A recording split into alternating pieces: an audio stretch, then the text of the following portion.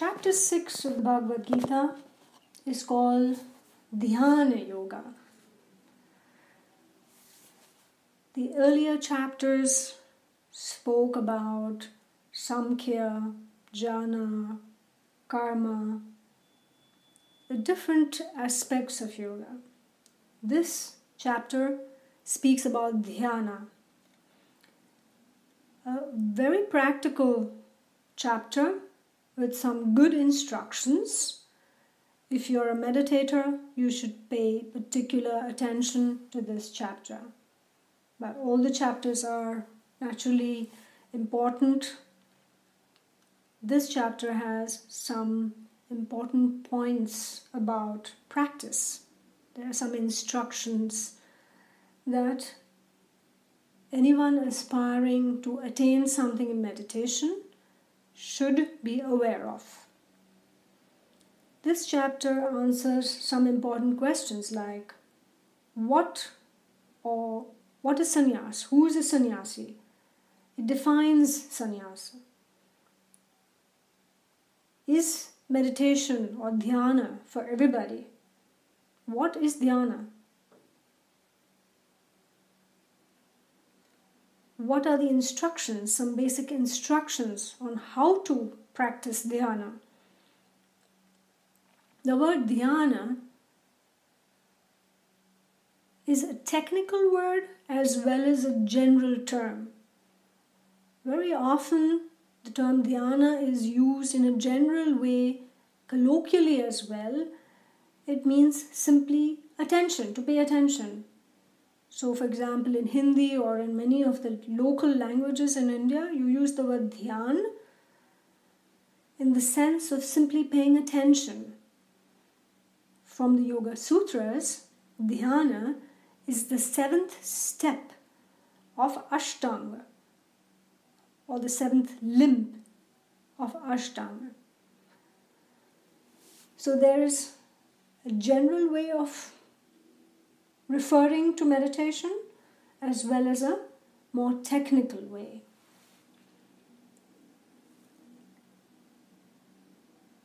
We are all used to the idea these days of people saying, yeah, I'm practicing meditation. Oh, I've also been meditating. In fact, some people say, I meditate all the time. Or they say, I'm doing walking meditation. Or there are people who are saying things like, oh, I'm meditating upon the universe, or, in a more light sense, humorous way of using the term meditation. So, what is the approach of the Bhagavad Gita? In what sense is the word or the term meditation used here? It is definitely not used in a more general sense. It's not a colloquial term. It is a more specific term. So this particular chapter goes into some aspects that are very important for meditators. We begin with verse 1 and 2. The Blessed Lord said, without resorting to the fruit of action, he who performs the action that needs to be done, he is a renunciate and a yogi, and not one who has renounced ritual fires, nor one who is actionless. That which is called renunciation, you should know that to be yoga, O Pandava. No one who has not renounced desires can become a yogi. So we see from these two verses, they answer the question, what is sannyasa? Who is a sannyasi? It's a definition. Who is a yogi? It defines these terms. Time and again, I have been asked this question. Who is a yogi? Who is a sannyasi? What is sannyas? there are a lot of misunderstandings about these terms. The word yogi, for example, is used very trivially these days, especially here in the West. A lot of people do not have a great deal of respect for this term. They use the word as anybody who performs asana is a yogi. That is not true. In India, people have more respect for the term yogi and would not use the word, would not trivialize the word, nor use it in a very trivial sense for anybody who's performing some sort of gymnastics. So there are a lot of misunderstandings about these three terms: sannyasa, sannyasi, and yogi. And the first two verses of chapter 6 define this very clearly. So, what is sannyasa? What is a sannyasi? A sannyasi is the one who has renounced the desire. He performs action that needs to be done without desiring the fruit of the action in a selfless manner. He is not attached to the idea of a reward or a result. That means he is not attached, he is a detached person, and he performs all his actions in a selfless manner. Naturally, we all say, but I cannot do that. Most of us say, oh, I cannot do that. I want a result. I want a reward. In earlier sessions, we have spoken about it and said, think of a hobby that you like to do. Gardening, going for walks, long walks. You do it simply because you love it. There is no grand result you're going to get out of it. There's no big reward waiting for you at the end of your walk. You do it simply because you love it. And that's the attitude that a yogi or a sannyasi has. It clarifies here, a renunciate and a yogi are basically one and the same. It also specifies very clearly that somebody who renounces ritual fires, somebody who's averse to rituals, doesn't mean that he's a yogi. Just because he doesn't perform rituals or worship doesn't make him a yogi or a sannyasi. One who sits around actionless, claiming to be a sannyasi, does not become a sannyasi. It is the internal condition that is an important prerequisite. And what is this internal condition? It says very clearly, one who has not renounced desires cannot be a yogi. So yogi is one who has renounced the desires. And renunciation is the same as yoga, or sannyasa is the same as yoga. For a lot of people, that may sound strange because we have this idea, especially in the West and in modern India as well. Yoga is gymnastics, yoga is asanas, and there are so many other strange connotations to that word that we have forgotten the true meaning of it. Yoga is union of individual self with the universal self. It's only the highest state of renunciation, supreme renunciation, param vairagya. That is the state of union or yoga. And so this is what the first two verses of chapter 6 very clearly define. A sannyasi or a yogi is not somebody who merely renounced the objects, tyaga, not just mere renunciation of the objects, but internal renunciation, who has renounced even the desire for those objects.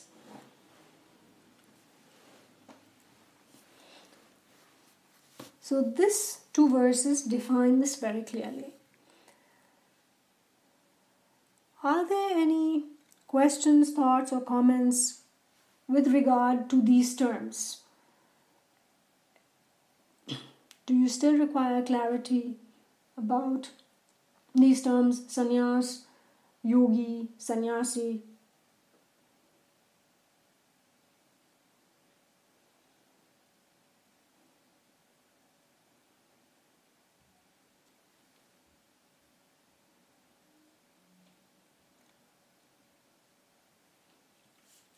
Good. I think everybody seems to be clear. In that case, we just continue.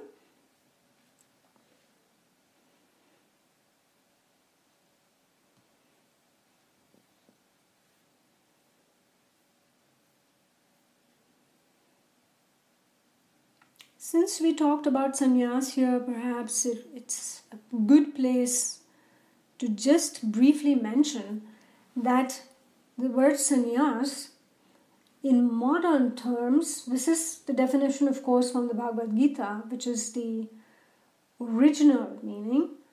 In modern times, sannyasi also refers to one who has taken vows, an oath of renouncing the three ishanas. Three ishanas, that word isha means desire. Three main desires that everyone has. One is the desire for offspring, sexual desire. The second is desire for property, ownership of land, house, etc. And the third is the desire for fame and name. And so, one who takes these vows and enters an order, an institution, becomes a monk or a swami, is also known as a sannyasi. This does not mean that this monk or swami has renounced all his desires. That would be merely tyaga, that first step of practicing that, what these vows tell us. These three ishanas means you do not have children, do not enjoy sexual union, you do not keep private property or wealth, do not desire wealth, and fame, name, success, worldly success. So such a person is also called a sannyasi or a swami. But that is in the modern times. And the true meaning of the term, of course, is internal renunciation. Renunciation of the desire itself.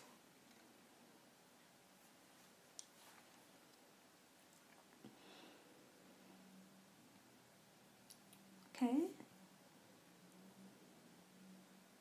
Anybody needs clarification, comments to this?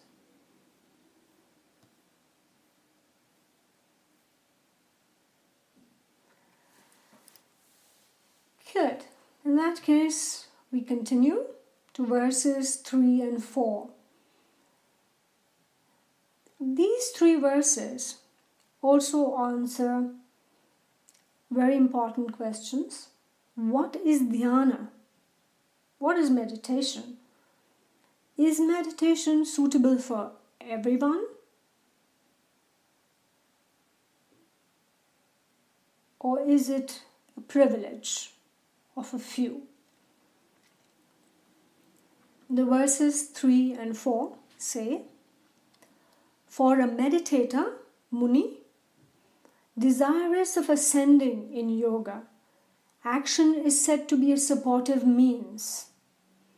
And when the same one has already risen in yoga, tranquility becomes his support, and he is no longer drawn to the objects of senses, nor to actions.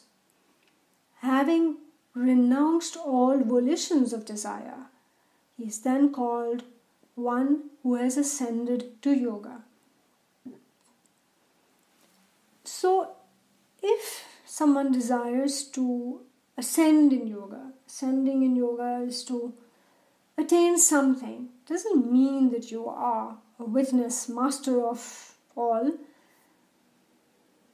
It means that you have attained some glimpses. So, if you desire to attain something, you can practice karma yoga, learning to do your actions in a skillful manner so that these actions in this world does not become an obstacle. It means you organize your life in such a way that the world does not become an obstacle to you. And all your actions are flowing in harmony, well coordinated and harmonious, which is a skill. And once you have attained some glimpses, you have already evolved. It means you have evolved further. Now, tranquility becomes your support. Meditation becomes your support. What does this mean? It means you can go further, deeper with meditation. It seems, therefore, that meditation may not be the right thing for everybody initially to start with. You may perhaps need to evolve a little bit, get some glimpses in the initial stages. Without these initial glimpses, the meditation may become a very monotonous act. You're doing some practice, but the essence or the spirit may be lacking. So it seems that meditation is suitable for evolved soul, a Jivatman that has evolved already, and such a Jivatman that wants to fathom the depths of the mind, gain further glimpses. Such an evolved person who's ascended to yoga would go deeper into meditation. Such a soul, such a Jivatman, loses interest in the worldly objects. Having had those glimpses already through leading a skillful life, a selfless life, skillful life, he has attained a state where he finds that he gets no great pleasure from these worldly objects. He doesn't feel a need to perform all sorts of actions that worldly people perform. So the desire itself for doing these actions seems to have disappeared, renounced. It happened through a process of spiritual evolution, whether it happened in previous lives or in this life. The person has evolved, or to use the language used here, is ascended. You have ascended, elevated to a higher level. And such a person who has had these glimpses, has renounced naturally and spontaneously the attraction to these objects, worldly objects, is one who has ascended. Such a person is very suitable for meditation. So what is meditation? What is dhyana? Dhyana is when there is that flow and you have these deeper glimpses to the unconscious mind and to your true self within.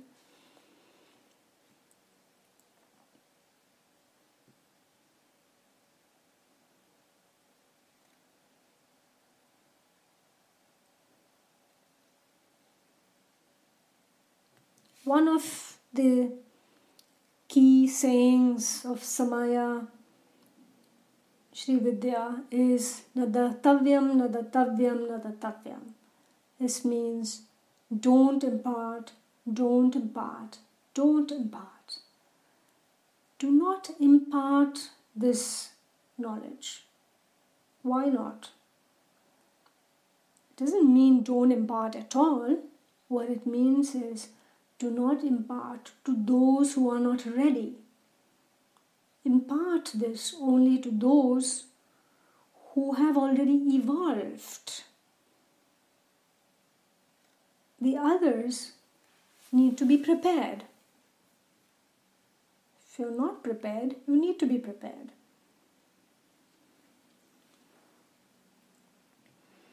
These verses explain this. That meditation is a privilege for those who have evolved or have been elevated and do not have such a great, deep interest in worldly objects, worldly desires.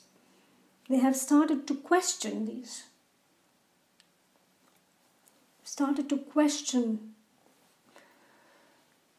the fact that the world is not quite the way it looks. You begin to doubt that these worldly objects can satisfy you. So this person, this Jivatman, has evolved and is now ready for deeper meditation.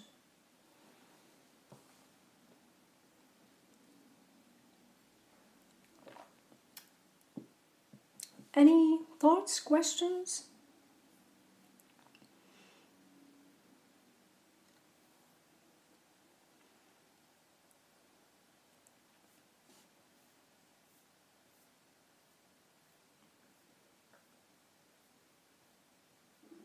Hello?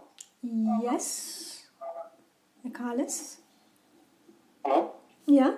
Hi, Alpha. Yeah. Can you hear me or is it very noisy? No, it's okay. It's okay? Mm-hmm. Yeah, so what I was wanting to ask is, obviously, being here, we have different experiences every day, every year.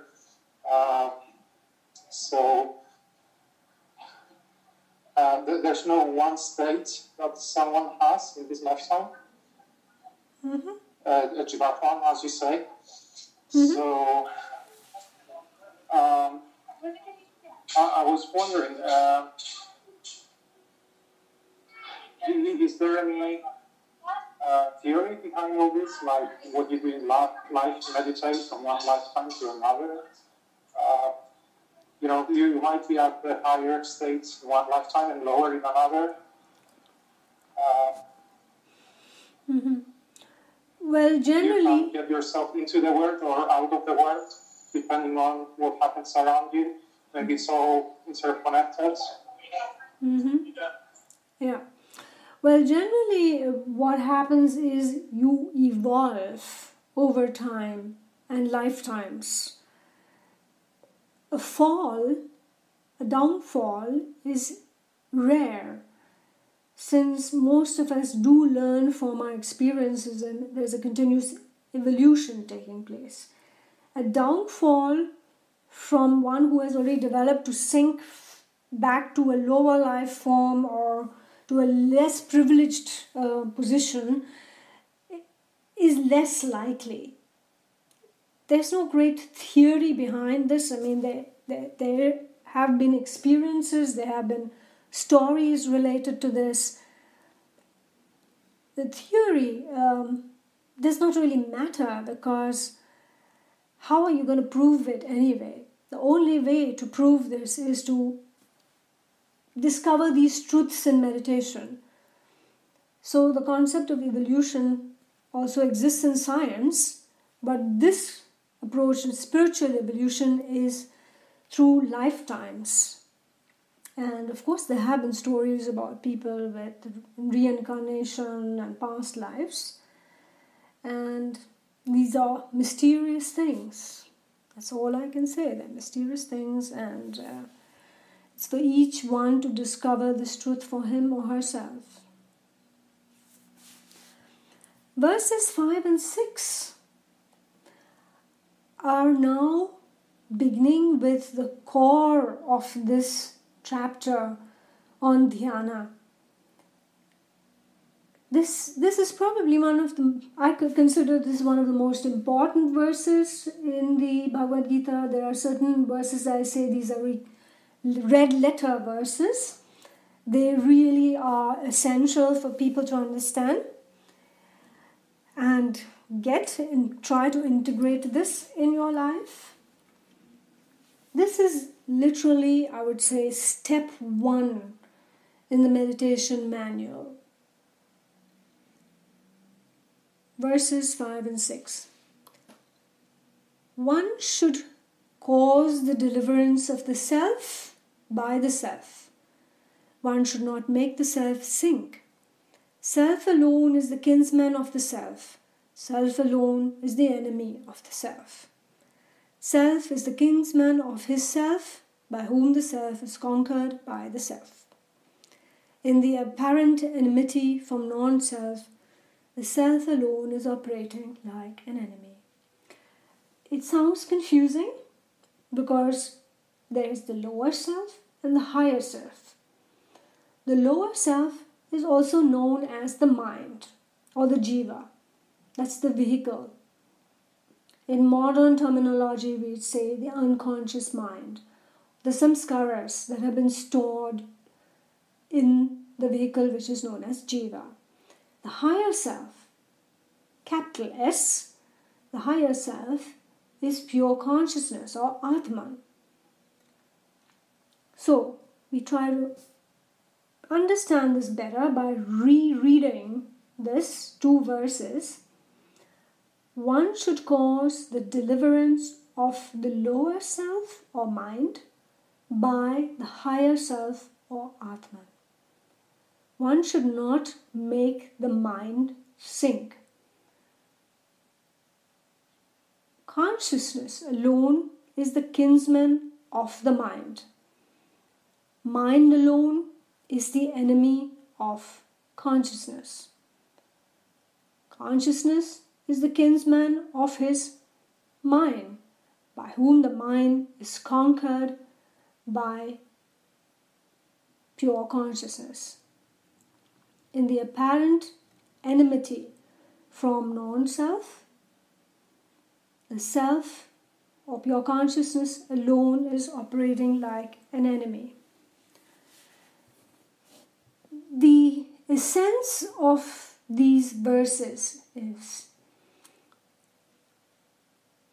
the mind should be a friend and not your enemy. The mind is an instrument that you have.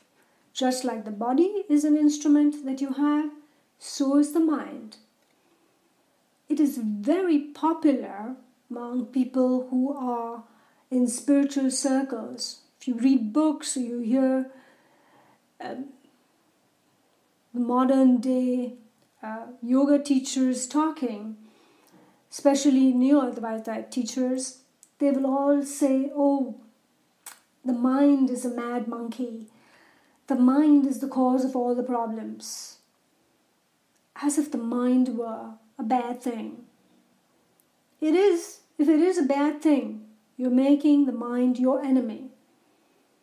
So don't let that mind sink, it says. Don't let it sink into this animosity. Make the mind your friend.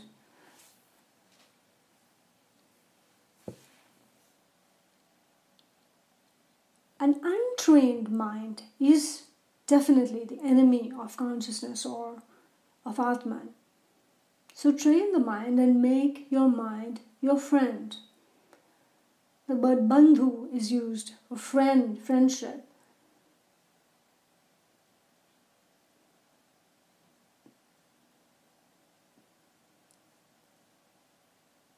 The idea of putting down or condemning the mind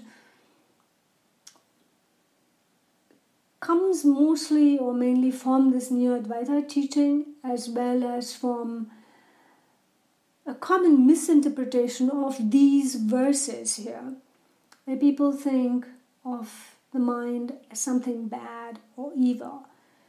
It is indeed true that the mind is very powerful. The mind is like a genie, or a genie in a magic lamp. It's like a genie. It can make all sorts of things happen. If you give your genie evil things, evil commands, and the genie does evil things, is that the fault of the genie? No. If you tell the genie to do good things, genie will do good things. So let your mind be trained, obedient. A well-trained mind is your friend. And a mind that's not trained will create obstacles, will create misery for you. So learn to make your mind your friend. It's the only one mind you have and only one body. So these are your instruments. Take care of them, because these are the same that will help you towards an enlightenment, towards further spiritual evolution. The Yoga Vasishta uses a beautiful example here. It resonates with these two verses beautifully.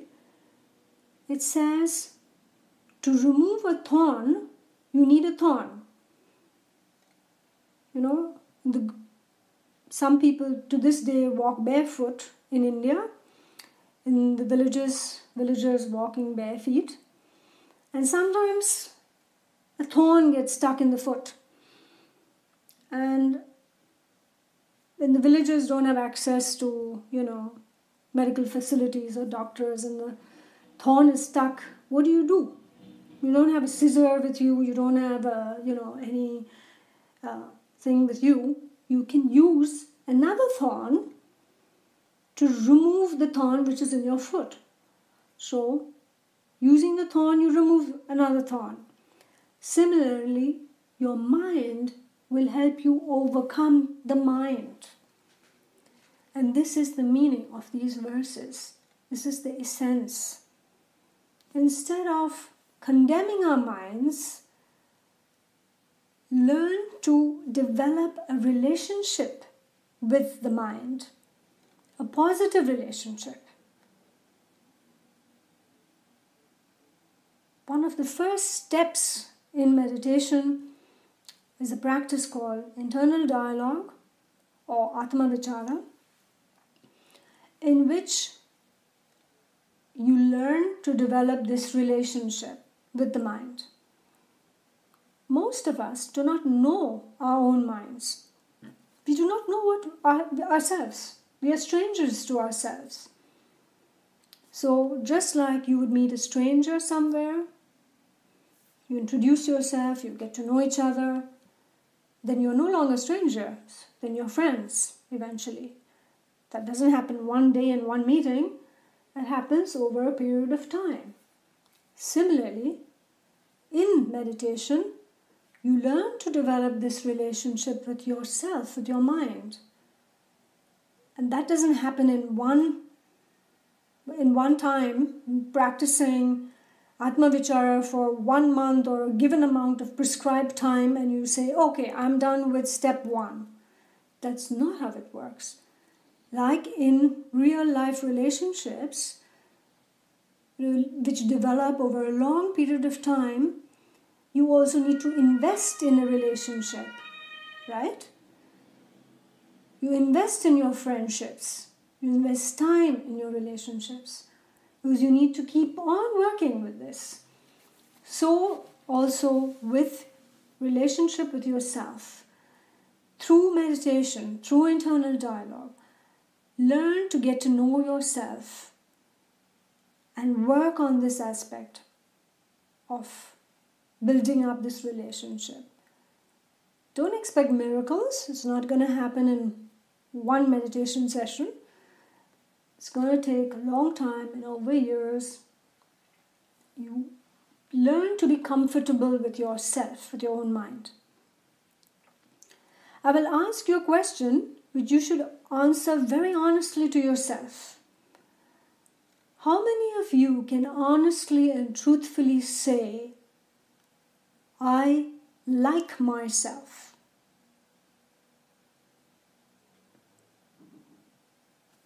Let the word sink in, let the question sink in. Do I like myself? Ask yourself this question.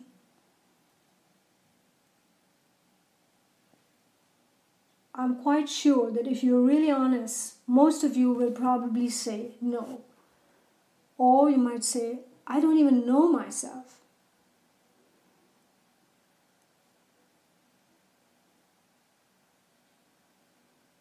So there is a great need to focus on this step, the very first step in meditation.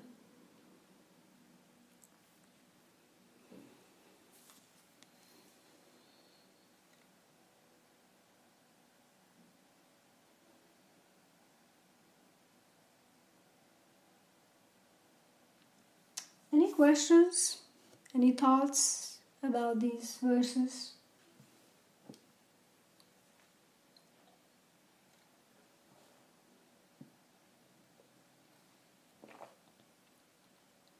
So Radhika ji, in these verses, the self with the capital S, we can think of Buddhi as the representative of that self. No, that's not Buddhi. No? Buddhi is part of the lower self.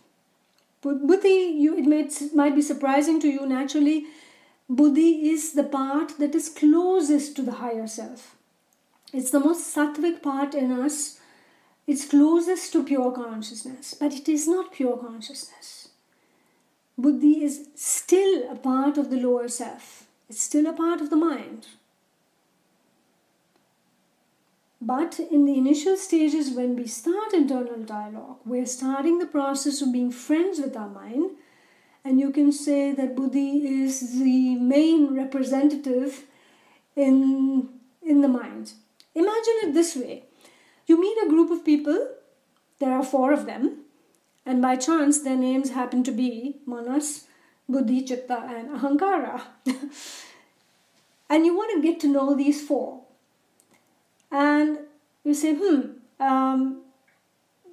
Manas seems to be a very kind of distracted person, and you try to talk to him, but he doesn't really pay attention to you. You want to get to know him, but he's not really present. He's like all over the place. It's very difficult to get to know such a person, right? And he's not even paying attention.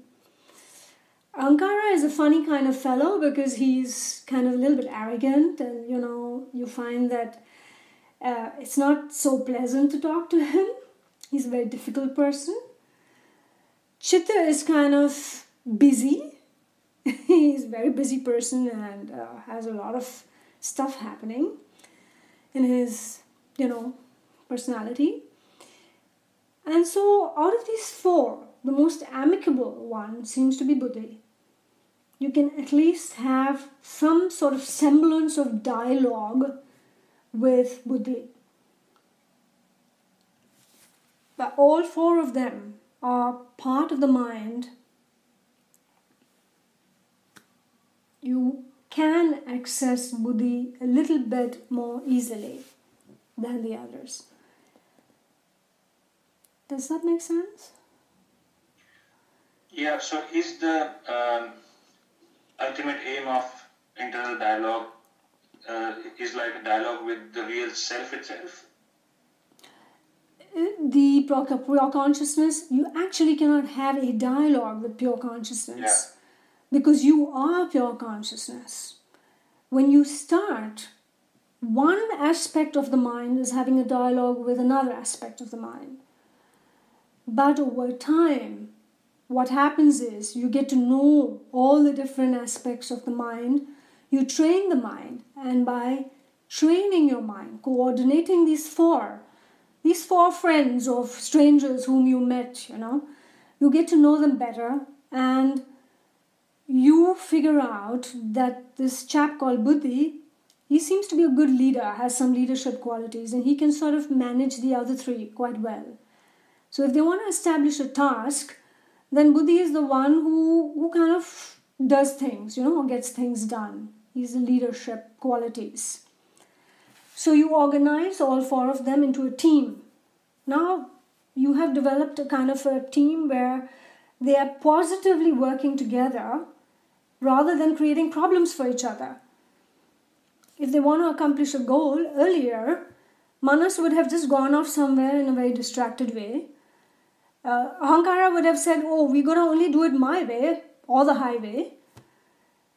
Chitta would have been busy doing all sorts of things, was a little bit preoccupied with his own past lives and, whatnot. And Buddhi is struggling to get all of them together. And when he manages to get them all going together, you have established a relationship with your mind. You've got to know all the aspects of your mind. You become friends with the mind. Then the mind is no longer an obstacle. So the mind is then a true instrument. It's no longer creating problems. Then the internal dialogue takes a different quality altogether. It's no longer got this quality of resolving conflicts, etc. It seems to be almost that all of life becomes a dialogue where the mind is relating to the universe, and another part of you, which is the true higher self, is merely witnessing, merely in inverted commas. The higher self is witnessing, and you are then identified with that aspect. It's always difficult with words, language itself is dualistic, so to understand a non-dualistic state is different. You cannot have a dialogue with the self. It is the subject.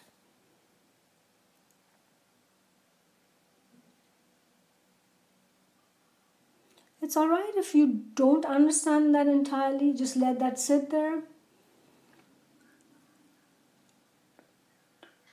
Yeah, I think it will take some time to, get to terms with the real meaning of these verses, because I found it difficult to understand these two. Yes. Part of the reason is, again, the translation.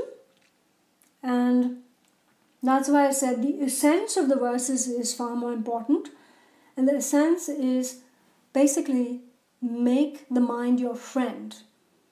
A mind that's your enemy creates obstacles for you.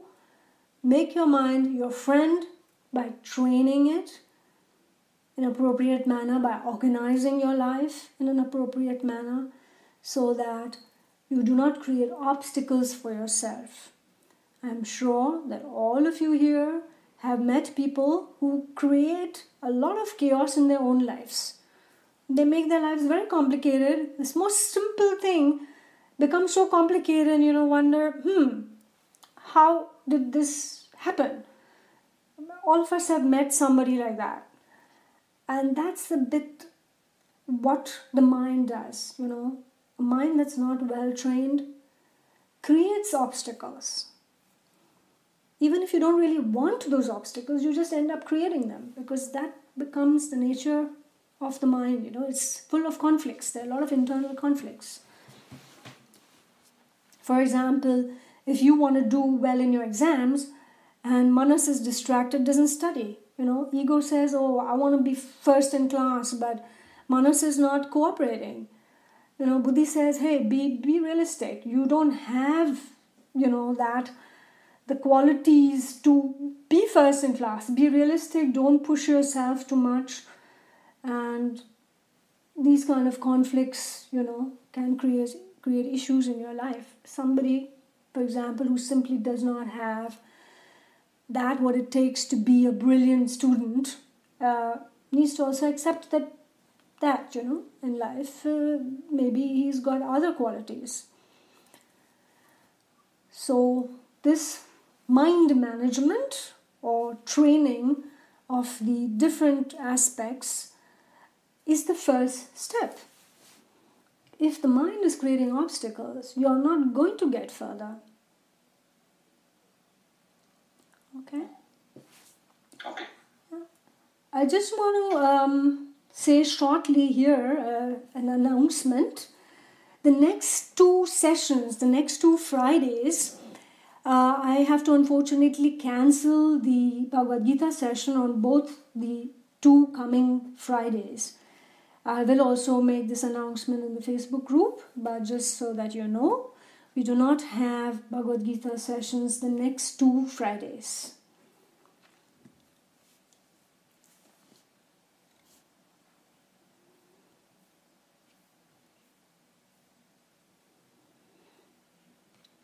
Okay, verses 7 to 9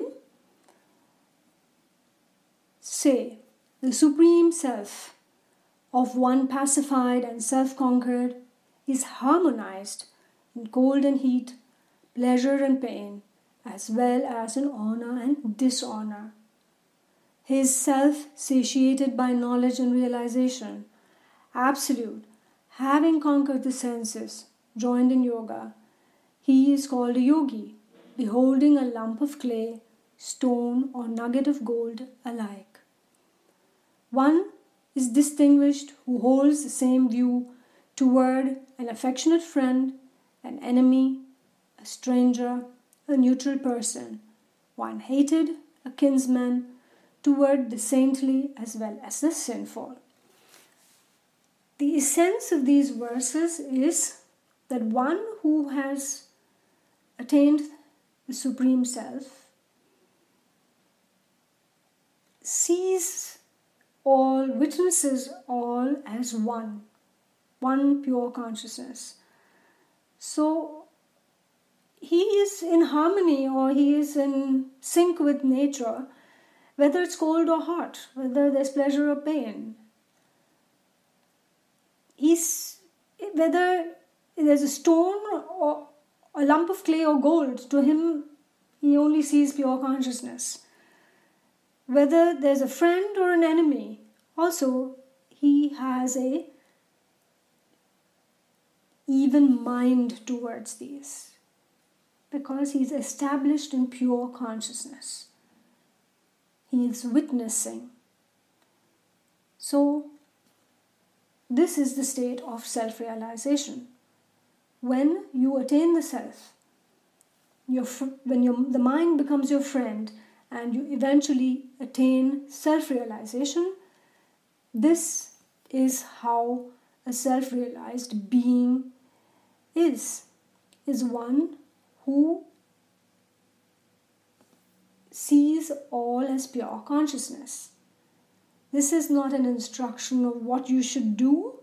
This is a description of that state. It has come again and again in the Bhagavad Gita. It will come again later as well. It is repeated to emphasize, to reiterate the state of the witness of the self-realized one. These are not instructions of how you should behave or what you should try to do. This is that state that you all aspire to attain.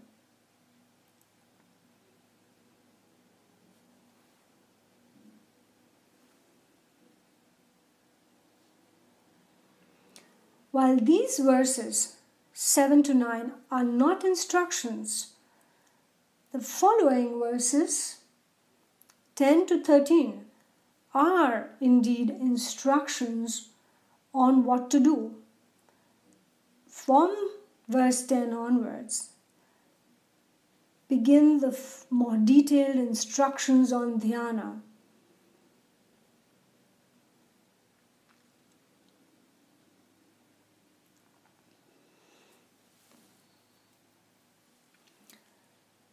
The yogi should incessantly place himself in yoga, dwelling in solitude, alone, his mind and self controlled, having no expectations, receiving no input into the senses. Placing one's stable seat in a clean place, neither too high nor too low, made of cloth, a black antelope skin, and kusha grass, one on top of the other. There, making the mind one-pointed with the mind, self and movement under control, sitting on the seat, one should practice yoga for self-purification. Holding the trunk, head and neck straight, unmoving and still, observing the point in front of the nose and not looking in various directions. So that was verses 10 to 13. I want to stop right at 10 to 13 and go into the details of it. These are specific instructions on how to create the right environment. Find a place where it is quiet, solitude, where you can be alone, where you do not get too many input into the senses, not too many stimuli from outside. So we say, for modern munis, modern meditators, find a place in your house, in your home, which is quiet, a corner where there's a little bit of solitude away from the action which is happening in your house. If you have children, don't make your meditation seat in your children's room. It's probably not a good idea to even have your meditation seat in the living room where there's probably a lot more movement. Find a corner somewhere, if you don't have an extra room, a spare room, in your bedroom, in a corner somewhere. Or if you have a little office room, maybe somewhere in that room, a corner, where you can be alone, where you can just close the door, shut out the world for a while, and retreat. We don't have to go to the Himalayas for retreats. The Himalayan retreats are also very nice to do once in a while, but you can have your retreat every day if you just have a nice little corner in your house, in your home, where you have a seat, a stable seat. Why stable? Well, you don't want to have a seat which is uncomfortable, where you're shaking all the time and moving all the time. So a seat in a clean place, a nice room which is airy and clean and neat. The seat should be not too high, not too low. This is, of course, referring to the times where some wandering sannyasis would, be very low. Then there would be insects, etc., or other things like snakes that might have disturbed them, and therefore referring to neither too high nor too low.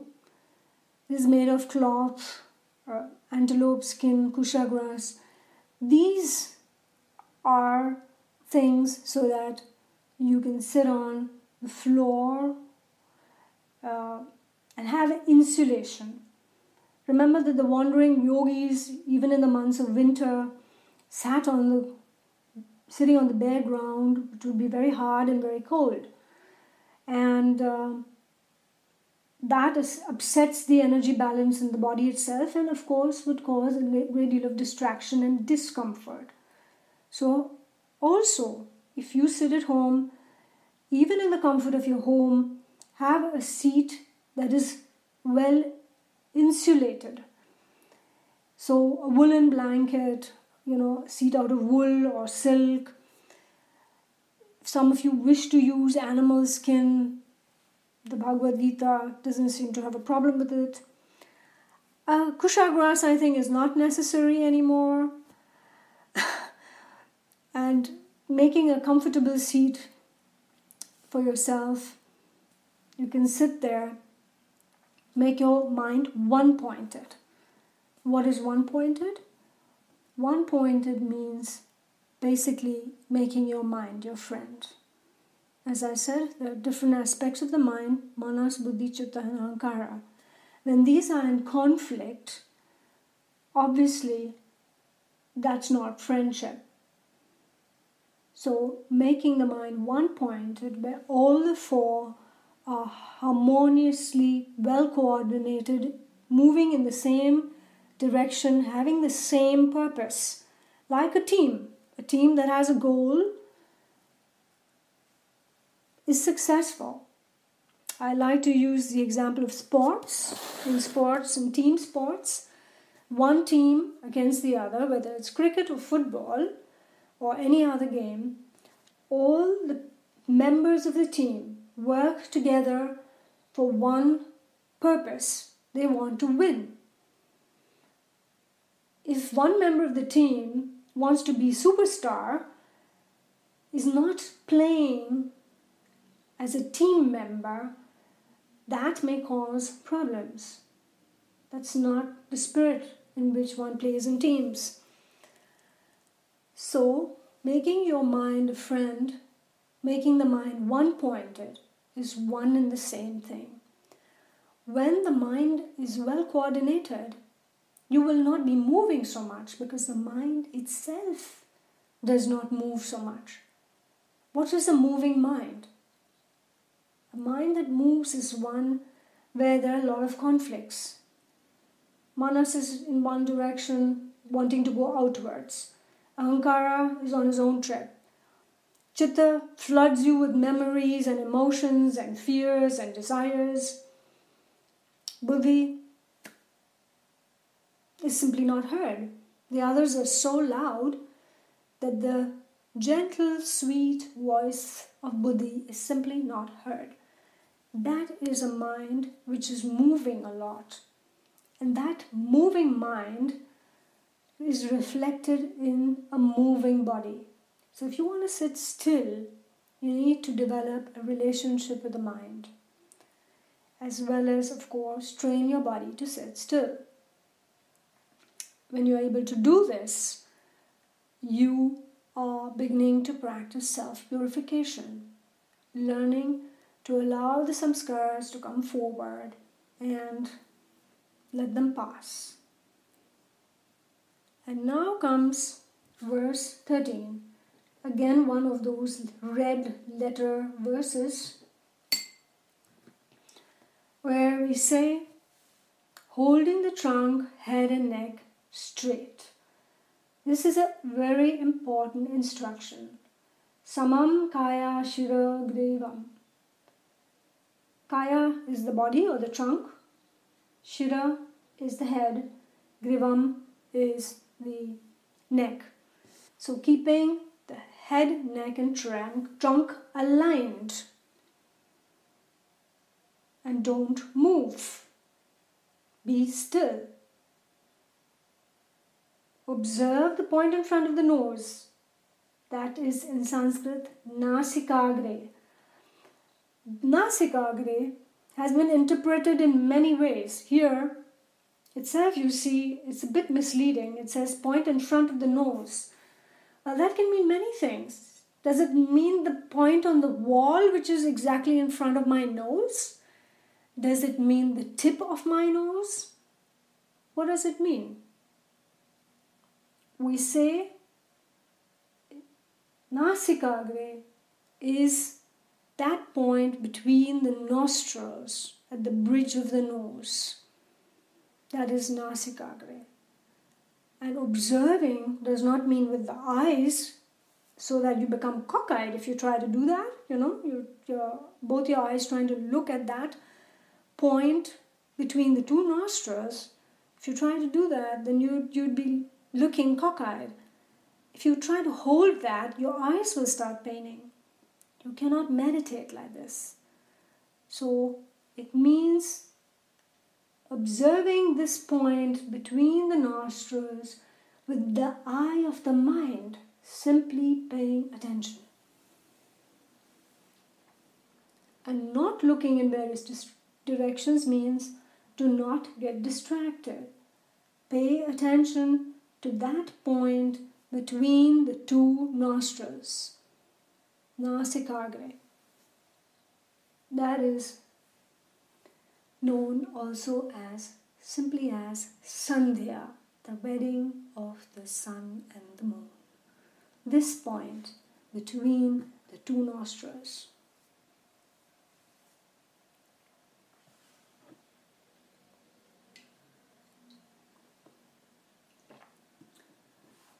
Alright, any comments on these instructions, these very specific instructions? You can see an absolute agreement with our tradition. 3 steps basically given here very clearly. Step 1, make friends with your mind. Step 2, head, neck, trunk aligned. And step 3, observe the flow of the breath between the two nostrils.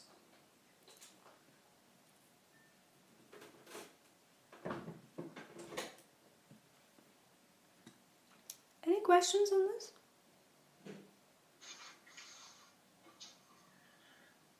Radhikaji, in this kind of day and age, is there really an advantage to using an animal skin? Well, I myself use sheepskin and I have found it to be much better than wool because of the insulation that animal skin provides.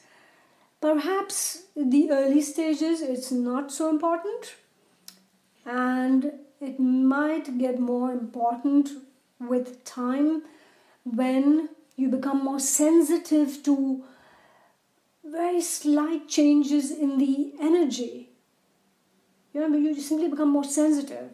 The mind of the yogi is like as sensitive as the eyeball. So when you develop that kind of sensitivity, then it is probably useful to have animal skin, but otherwise not. You could instead use something synthetic, which also provides that insulation, but I find that synthetic materials, though they provide insulation, don't feel so good. So you could make a kind of a layered seat where you have a synthetic insulation right down and then have just plain wool or silk, or even cotton and then silk or so that if you don't want to use animal skin, if you have ethical issues with that. Okay. Mm-hmm.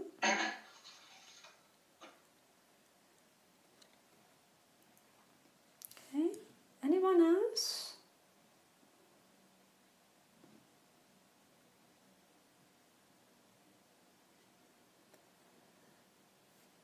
Good. In that case, we stop here with this session, and as I mentioned, that the next 2 Fridays we are taking a break, and I will put this up in the group, and so that you get a reminder. Thank you, everybody. Bye-bye. Thank you, Radhika. Thank you. Bye-bye. Bye. Bye-bye. Bye, everyone. Bye-bye.